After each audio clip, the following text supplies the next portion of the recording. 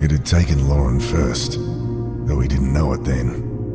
Didn't understand the dead look in her eyes, that unnatural, wooden, lurching motion as she moved about the lab. Of course, it was too late when I learned to read the signs. Most of the crew were in its power already, and I'd paid a terrible price for my blindness. Was I the last? I could hear their footsteps on the snow outside my cabin. Leaden steps, moving as one. Not safe here. I'll make for the lab.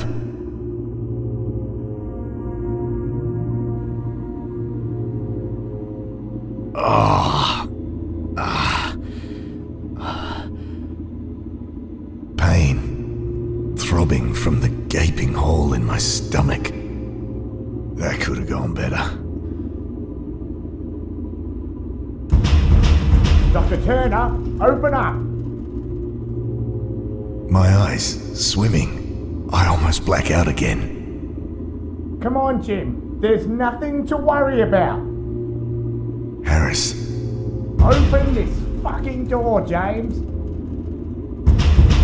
Or whatever it is that's living in his body now. I clenched my teeth against another wave of agony. Keep it together. First things first. Gotta get this bleeding under control.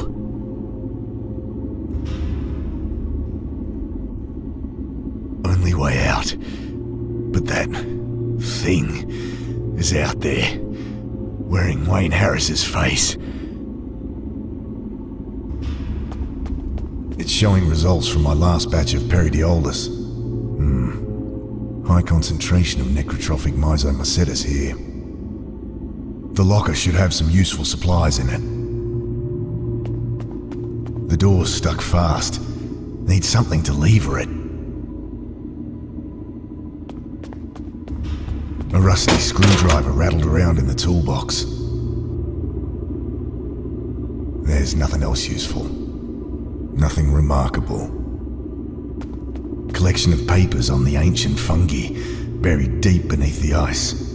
Would have been the culmination of a decade of research. The better part of our lives together. I'd never finish now, but perhaps I can pass on the torch.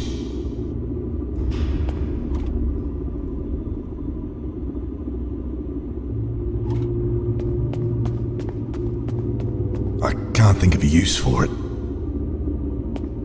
It's showing results from my last batch of Peridiolus. High concentration of necrotrophic myzomycetes here. We've been shuffling around lab space. They're mostly empty at the moment. Found a small blowtorch. There's nothing else useful. There's nothing else useful. Locked.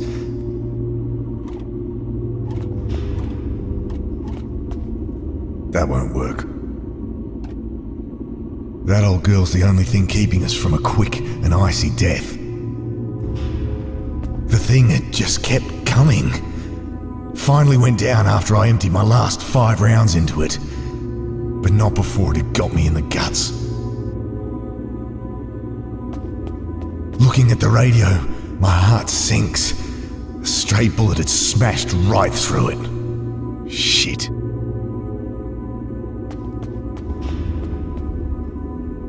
Locked.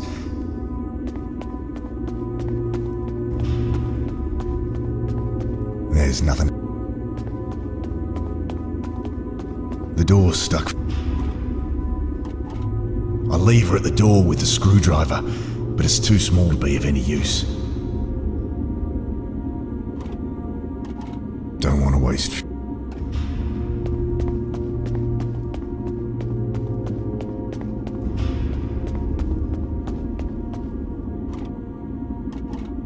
Don't want to waste fuel. There's nothing. There's.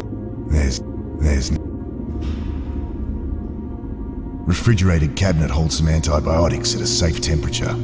We keep a small supply of morphine on the base too, hence the lock.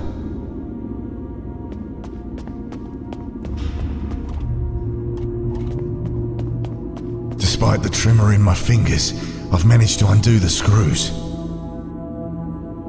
Radio's useless to me, broken, and I can't fix it with my bare hands. Awful mess of melted wiring that needs replacing. I have my work cut out for me. This binder only contains a fraction of what Kathy and I had learned about the fossilized zygomycota. That it was still alive, that it emitted some sort of high-frequency sonar when propagating. That was only the start. God, I miss her.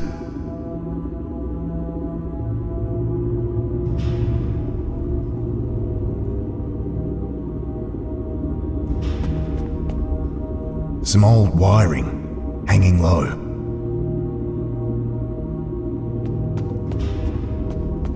Thinking to move the barrel closer to the wiring, I give it a push. The agony from the hole in my stomach is indescribable. Gotta fix myself up first.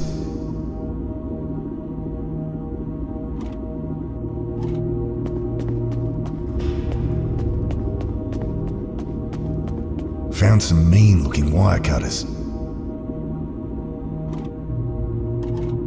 Can't do it.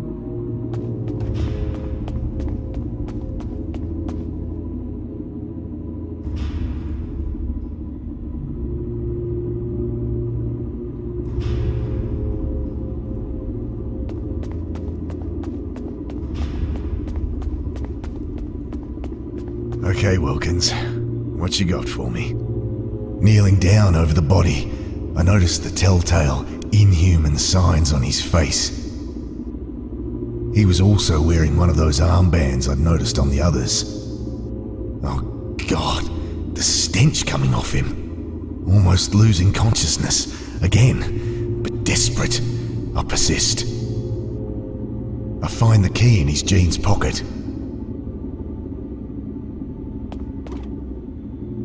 This key must fit a lock around here somewhere. The lock clicks open. My eyes flit hungrily past morphine, antibiotics, bandages. Someone had been storing lab samples in here again. Strictly forbidden, but the lab fridge had been on the fritz for weeks. The sample caught my eye. Thin, scarlet membrane stretched over a pulsating, bulbous growth. Ah! I wave away the cloud of crimson spores, eyes, nostrils, throat burning. I cough, and the action triggers a dagger of pain from my wound. Still, I manage not to black out, and at least the cabinet's open. Morphine would only slow my mind, so clenching my teeth to suppress screams of agony, I injected some penicillin around the wound before bandaging it up.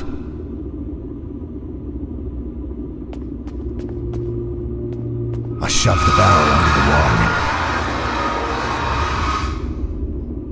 Can't reach. Can't cut it with my bare. These armbands, what are they? Do those things use it to identify those that have turned? Reaching up to cut the wire, I feel something brush against my mind. Vast and terrible. That mere fleeting whisper of contact. A freight train roaring through my consciousness. I was drowning. From deep beneath my mind, I could feel that force animating my limbs like a monstrous puppeteer. Lungs burning, I struggled to the surface.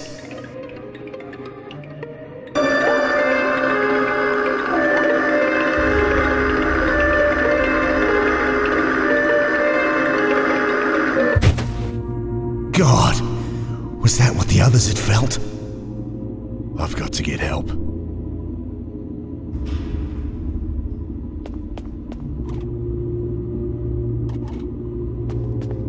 Need to cut out this fused wiring first. Snipping away the fused wiring, I have a vision collecting fusiform stem samples with my wife. Her laughter. Let's see. Should be working now. I grabbed the receiver. This is Dr. James Turner, from station Theta 661. Do you copy? The welcome sound of a friendly voice comes through the static. Oh, thank God. I need evac ASAP. There's been... something horrible has happened. Yep. Tell the crew, do not land until they see... Repeat, do not land until they see Dr. Parker. Copy. Over and out. Thank God for that. Wavering on my feet, exhausted, I sink to the floor to wait. Sleep falls like a lead curtain.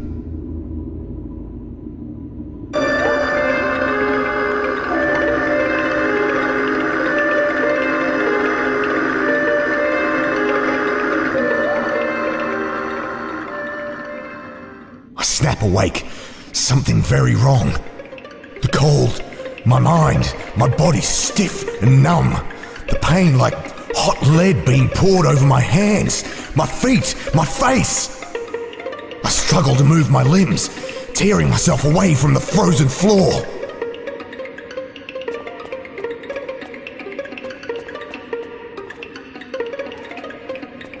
The cold.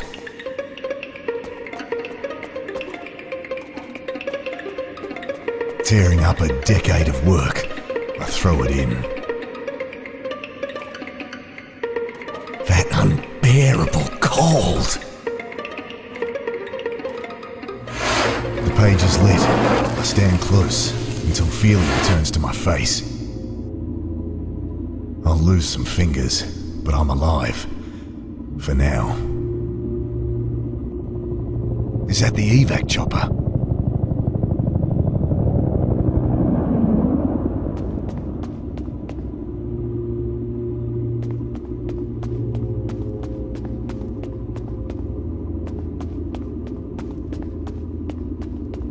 It's quiet out there. Time to go. I'm turning the wheel when I hear shouts and bodies slam into the other side. I throw myself at the door, but too late. Their worm-like arms twisting their way in. Oh God, don't know how long I can hold it. I almost drop the blowtorch trying to light it, but it flares to life and I hold it against the arm wielding that knife. I almost drop it, again, as the smell of burning hair and pork crackling fills my nostrils. Screams from outside, and the knife clatters on the floor. I make a lunge for the knife. Wielding the cruel hunk of steel, I shut my eyes and start hacking. The muffled screams from behind the door, the sticky warmth splashing on my arms. Finally, I feel the door slam close behind my back. It had worn the same armband. They all did once they turned. Another one of those fucking armbands. Full box of cartridges inside. There's nothing to... Weapon shaking in my hand, I swung the heavy door open. He's coming out. Jim, put it down. Look, Ben's here. No. Dad, it's me. I'm coming in. No. Mum called before. I just got in. No, Ben. Get out of here. Run. Dad, put the gun down. They killed Kathy, Ben. Dad, it was an accident. They told me what... Look, it wasn't your fault. Dad, what are you doing? I can't fight it much longer. Dad, you need help. Please. Drop the gun, Jim. It's your son, for fuck's sake. Can't think. Are you one of them now too? What? Hands shaking. Every synapse in my infected mind urging me to pull the trigger. Please. I gaze at my son. He'd lost so much already. Ben. Oh, God. Ben. But that wrongness is in his face. And What's that band on your arm? What? It's nothing. What are you doing? Drop the gun. I can't let it have him too. Not our son.